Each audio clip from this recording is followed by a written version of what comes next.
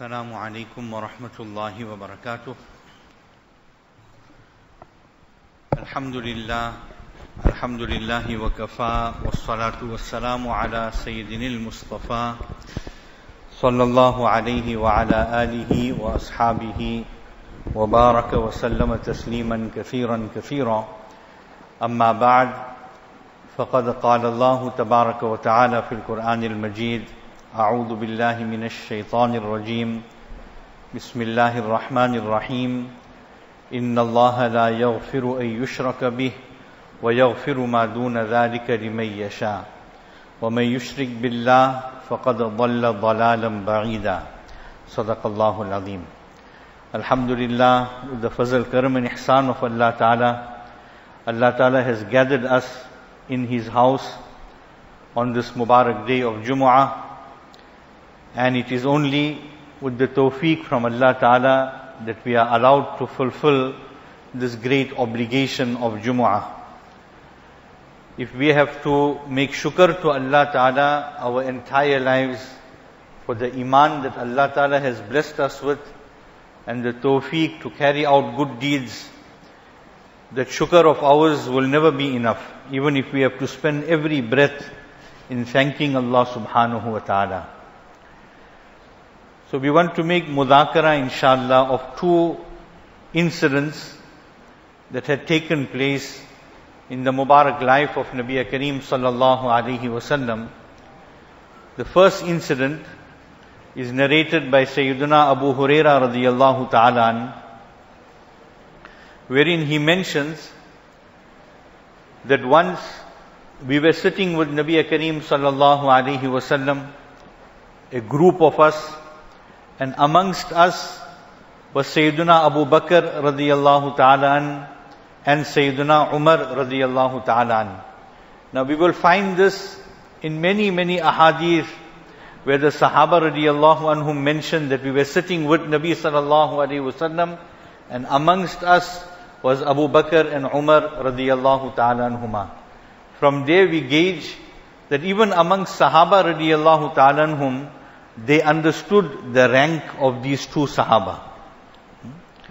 So Khair, continuing, so he says, all of a sudden Nabi Kareem sallallahu alaihi wasallam stood up and he went away. We carried on sitting, waiting for Nabi Kareem sallallahu alaihi wasallam to return. However, Nabi Kareem sallallahu alaihi wasallam didn't return for quite a while. So he says we started getting worried that did something happen to Nabi Kareem sallallahu alaihi wasallam? Was he attacked? Because at that time the enemies of Islam were looking for every opportunity to try and cause harm. So he says, I was one of the first people who became perturbed, became worried. And like this, many others also became worried. So we left the masjid to go and search for Nabi Kareem sallallahu alaihi wasallam. So he says that I went out and I came to an orchard that belonged to one of the Ansari Sahaba radiyallahu ta'ala anhum. And I circled this orchard trying to find an entrance. But I came across a little stream that was making its way into the orchard. And in his own words, he says, I gathered myself, in other words, I made myself small, like a fox, and I fitted through that hole where the stream was flowing, and I went into the orchard. So when I went in, Nabi Kareem sallallahu alaihi wasallam immediately called out to me, and he said, is that Abu Huraira? So I replied in the affirmative. So Nabi sallallahu alaihi wasallam asked me, what is the matter? So I explained that, Ya Rasulullah sallallahu alaihi wasallam, you were sitting with us and you went away, you didn't return, we became worried, something may have happened to you. So with this worry, I came out to search for you. And there are others also that are behind me, they too are searching, they too are looking for you. So Nabi Kareem sallallahu alaihi wasallam gave Abu Huraira radiyallahu ta'ala his Na'alain Mubarak, his Mubarak shoes, he gave it to Abu Huraira radiyallahu ta'ala, and he said to him that, "O Abu Huraira, take these shoes of mine and go out of the orchard, and whoever you meet who has testified that there is none worthy of worship besides Allah Ta'ala, and that Huzur Pak sallallahu alaihi wasallam is the messenger of Allah Ta'ala, in other words, our second kalima, whoever has testified this with yaqeen in his heart, then give him the glad tiding of Jannat." So Abu Huraira radiyallahu ta'ala, very excited, he goes out to give this glad tiding to the ummah. And as he comes out, he meets Amirul Mu'mineen Umar radiyallahu ta'ala, and Umar radiyallahu ta'ala asks him, "What's it with these shoes?" In other words, what are you doing with the shoes Mubarak of Nabi Kareem sallallahu alaihi wasallam? So he gave Umar radiyallahu ta'ala the glad tidings first. This is what Nabi Kareem sallallahu alaihi wasallam has entrusted me with, that I should go out and inform that whoever has brought iman with yaqeen, then give that person the glad tidings of Jannat. So Umar radiyallahu ta'ala, he gave Abu Huraira radiyallahu anhu one shot on his chest. Abu Huraira radiyallahu anhu fell down. And then he told him, "Irji," so go back. In other words, go back to Nabi Kareem sallallahu alaihi wasallam. So Abu Huraira radiyallahu anhu went back into the garden, and he, in his own words, he says that I was almost going to cry. And Umar radiyallahu anhu was coming behind me, and he was right behind. And Nabi Kareem sallallahu alaihi wasallam asked me, "What's the matter, O Abu Huraira?" So I explained to Nabi Kareem sallallahu alaihi wasallam what had transpired. So Nabi sallallahu alaihi wasallam then questioned Umar radiyallahu ta'ala, "O Umar, why did you do this?" So Umar radiyallahu anhu asked Nabi Kareem sallallahu alaihi wasallam that, "Ya Rasulullah, did you entrust Abu Huraira with this?" Nabi sallallahu alaihi wasallam said, "Yes." So Umar radiyallahu anhu made a suggestion. He said that, "Ya Rasulullah sallallahu alaihi wasallam, rather don't give them this glad tiding. Otherwise, people will trust only on this glad tiding. In other words, they will leave out a'mal." So Umar radiyallahu anhu was keeping in mind many people who had just accepted Islam, etc. They may not understand the wisdom in the words of Nabi Kareem sallallahu alaihi wasallam. So when Nabi sallallahu alaihi wasallam heard this from Umar radiyallahu ta'ala, then he said, "Yes, leave them on a'mal.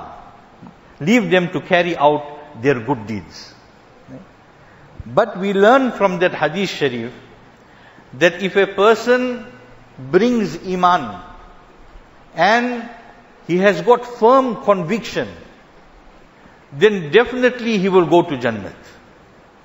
There's no two ways about it. A person who brings iman, he has got yaqeen, and he passes away on iman, then definitely he is going to go to Jannat.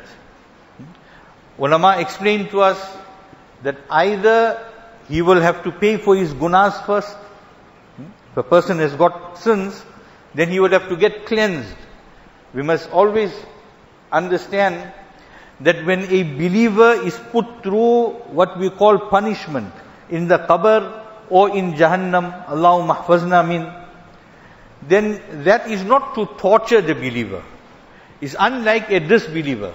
When a disbeliever is put into Jahannam, it is to punish him, to torture him, but not a believer. A believer is too beloved to Allah Ta'ala. When a believer is put into some type of what we call punishment, it is in order to cleanse him. To understand, by way of an example, a lady is diagnosed with cancer. Cancer of the chest, she is diagnosed. And she is told that, look, you have to remove your chest. So the removal of that chest, whether you must remove or not, I am not saying that. I'm just explaining what normally happens, right? So when the surgeon or when her family is advising her to remove the chest, when the surgeon is removing the chest, he's not doing it out of hatred. He's doing it to cleanse the patient of the cancer. So just like that, when a believer has to go through some difficulty in the qabr or in the akhirat, then that is not to cause harm and pain to the believer, but rather it is to cleanse that believer of whatever guna he may have in him. Thereafter he will be put into Jannat. So even the hardship that the believer goes through in the qabr or in Jahannam, it is out of love for that believer. This is how valuable and how close and beloved a believer is to Allah subhanahu wa ta'ala. So this is the one incident from where we learn that if a person has got iman, he passes away with iman, then definitely he will go to Jannat. The second incident, Hazrat Muaz radiyallahu ta'ala, he is riding on a conveyance with Nabi Kareem sallallahu alayhi wasallam. That means the both Nabi Kareem sallallahu alayhi wasallam and Hazrat Muaz radiyallahu ta'ala, they are on the same conveyance. Right? And Nabi Kareem sallallahu alayhi wasallam calls out to him. Now although they are sitting right close to one another on one conveyance, but Nabi sallallahu alayhi wasallam calls out to him, and he responds to say that I'm here, labbaik, no, I'm here, I'm listening. But Nabi sallallahu alayhi wasallam calls out to him 3 times. And after that, Nabi Kareem sallallahu alayhi wasallam mentions to him that, "O Muaz, any person who brings iman, La ilaha illallah, Muhammadur Rasulullah, a person brings iman and obviously he passes away with this iman intact, the fire of Jahannam is haram for him. Fire of Jahannam is haram for him. In other words, he will never go to the fire of Jahannam forever and ever." So these 2 ahadiths are very, very clear. And these ahadiths appear in Muslim Sharif. They are authentic ahadith. It's very, very clear that if a person passes away with iman, then this person is guaranteed Jannat, and this person is guaranteed safety from the fires of Jahannam. Alhamdulillah, Allah Ta'ala has blessed us with iman. And we make dua that Allah subhanahu wa ta'ala use us for the hidayat of mankind, that many, many more people also bring iman. However, we also know that we have an enemy. The enemy is shaitan. Shaitan has got an accomplice which we call our nafs, our carnal desires, our animal instincts. And shaitan uses this nafs against us. Now shaitan is also aware of these ahadith. Shaitan is also aware. Shaitan is aware that if a person passes away with iman, there is no way that that person is going to be deprived of Jannat. There is no way that this person is going to remain for eternity in Jahannam. And this doesn't make him happy. Shaitan has mentioned to Allah Ta'ala that he is going to lead us all astray. He's going to lead us all astray. Shaitan's mission in life is to take as many people to Jahannam with him. That is his life's mission. That he wants to take as many people with him to Jahannam. So on the one side we have these glad tidings in the ahadith of Nabi Kareem sallallahu alaihi wasallam. On the other side, we have the warning from Allah Ta'ala in the Quran Sharif, wherein Allah subhanahu wa ta'ala mentions, "Inna Allah la yaghfiru an yushraka bih, wa yaghfiru ma duna dhalika liman yasha." That Allah subhanahu wa ta'ala will not forgive shirk. Mufassirin explain that this includes all forms of disbelief.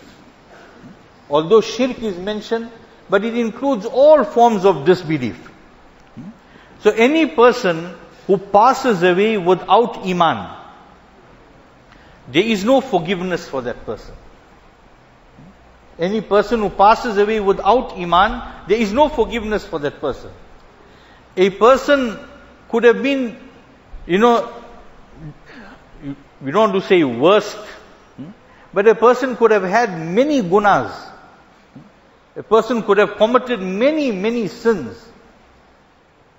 But as long as the person passes away with his or her iman intact, eventually this person will go to Jannat. And this person will never spend eternity in Jahannam. But on the other hand, a person could have been very cultured, very well-mannered, outwardly good character. But this person passes away without iman. There is no way that this person is going to go to Jannat, and there is no way that this person is going to ever come out of Jahannam. The reality of this must sink into us. That the most important thing to us is our iman. Generally, Jamaats go around, they speak about iman. Our ulama go around, speak on iman. And to us, we feel we heard this topic many a time, The other day, Hazrat Maulana Abdul Haq Magda Sahab, now Barakatuh, was mentioning in his majlis, that when does a topic become old? When does a topic become old? Not to say we must stop making muzakara of it, but when does a topic become old? The topic becomes old when we have brought that aspect 100% into our lives. So this iman is so important that without this iman, wallahi, we have nothing. Without iman, we have nothing. A person could have enjoyed all the successes in his or her life, but if the person leaves the dunya without iman, that person is a failure. And if a person leaves with iman, then that is a great success. So we make dua that Allah Ta'ala keep us with iman, Allah Ta'ala take us with iman, Allah Ta'ala resurrect us with iman. Now as we were saying, that shaitan also is aware of this. So what shaitan needs to do for his mission to be, in inverted commas, successful, is he needs to snatch iman. So his gaze is on our iman. That how can he rob us of our iman? That is his whole plotting, planning, deception for the thousands of years that he is living. Going through every era, every situation, his mindset is, how do I rob the believer of his or her iman? Now, one is a person, Allahumma hafazna min, Allah Ta'ala protect us, but a person for some reason, he gets attracted to some ism, some batil, something that is incorrect. He gets attracted to it and he openly renounces deen. He openly renounces Islam. So that person, he knows he has left Deen-e-Islam. Somewhere along the line, his conscience is going to prick him. And you can go to him and speak to him about Iman and Islam. You can go and speak to him, Bhai, reconsider. What are your questions? What is creating a doubt in your mind? You can speak to him, because he has openly left Deen-e-Islam. Allah Ta'ala protect each and every one of us. We must never ever become complacent. Allah Ta'ala protect us. But on the other hand, a person considers himself to be a Muslim. He considers himself to be part of the ummah. But unfortunately, he has been deceived with regards to his aqidah. Now this person, you can't even approach him. This person actually thinks that the falsehood that he is on is correct. So this person, you can't even approach him and ask him, Bhai, what are your doubts? What are your questions? Because to him, he feels he is still a believer. So he's not going to ever make tawbah. His conscience is not going to prick him because he thinks he is on what is correct. And this is very dangerous for me and you. And it is the big prize for shaitan. It's a big prize for shaitan. Because once he deceives a person in this manner, now he got that person where he wants him. Or her. I remember Hazrat Mohammed Patel Sahib Rahmatullah Ali, he had once mentioned to us that when the former president, not this one now, when Mandela had come out of prison, and now they were going to form this so-called democracy or whatever you want to call it. So anyway, they were going to form this new government, new way of governing, etc. And the ulama were also invited to make their presentation. They were invited to make their presentation that what are the needs of the ummah.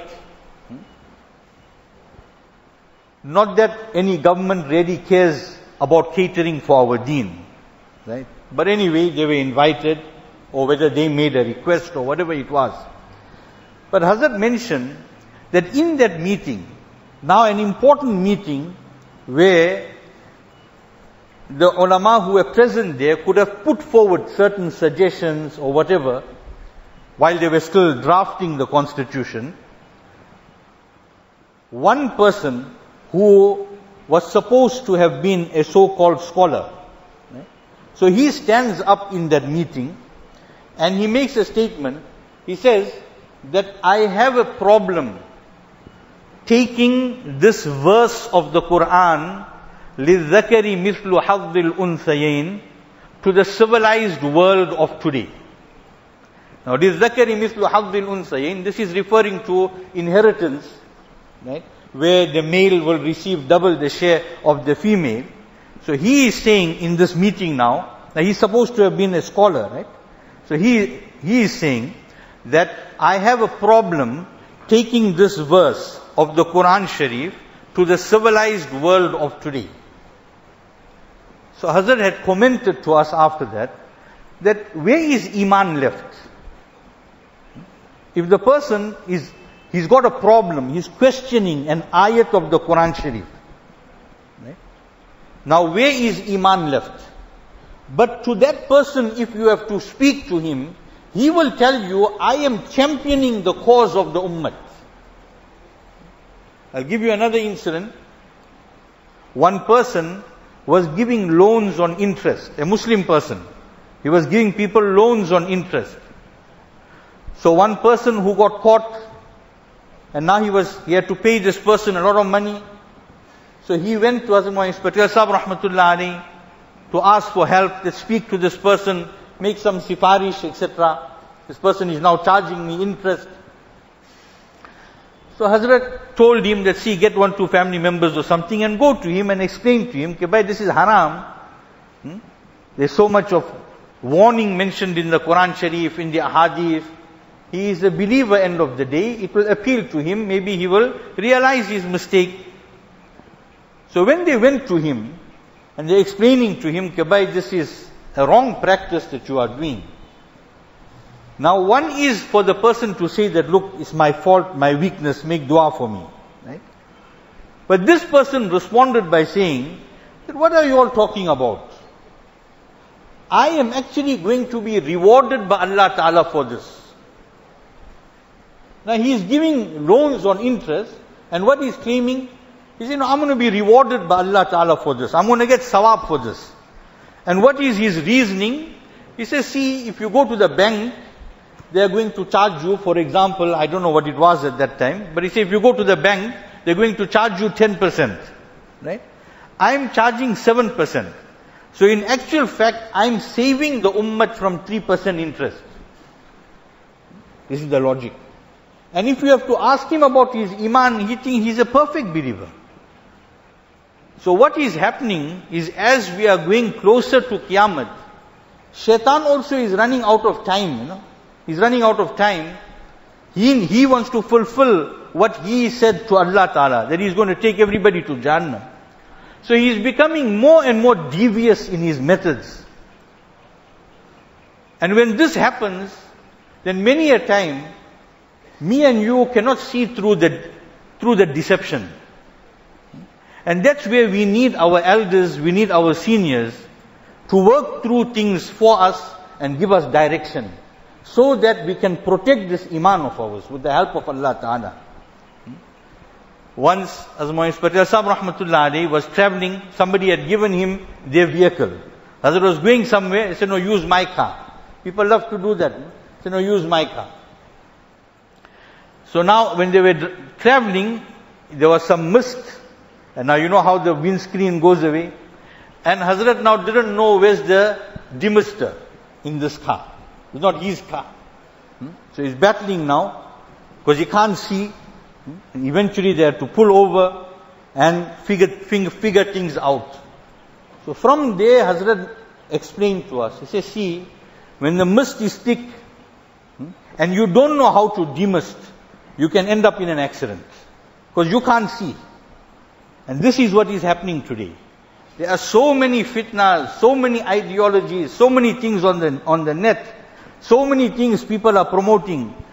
Sometimes people are promoting things and they are posing to be scholars also of deen. And this is not anything new.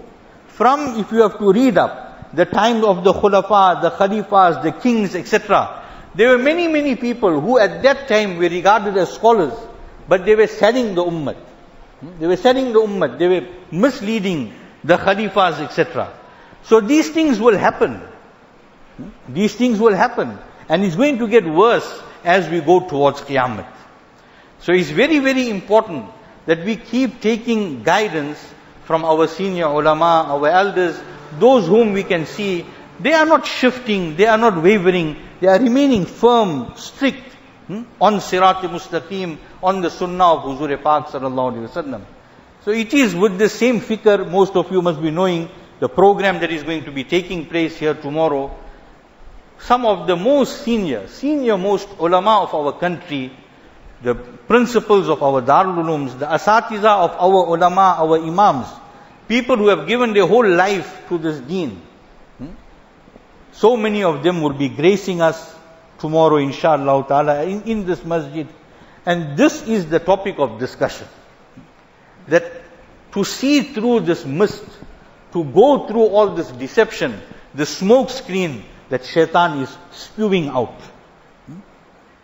So let us all make dua firstly, that Allah Ta'ala allow us to be present, and Allah Ta'ala allow for us to benefit from their fuyuz, from their advices, etc. And let us also make an effort to invite others, that people must come for the program. I mentioned to the students, and we'll conclude on this, I said to them that see, when there are so many great personalities, senior personalities, pious inshallah, pious personalities in one place, then even if you sit there and you don't understand too much, but the nur that will be generated there will definitely have a positive impact and effect on your heart, your mind, your ruhaniyat and your iman. So let us invite many to come for the program, make dua, Allah Ta'ala make it successful. Tell our women folk, our children also to make dua. So many people will be traveling, etc. Allah Ta'ala bring them with afiyat, and Allah Ta'ala reward our akabirin at this age with this type of health, etc. They are still making suffer to come and benefit me and you. Allah Ta'ala give us tawfiq. Wa akhiru da'wana alhamdulillah.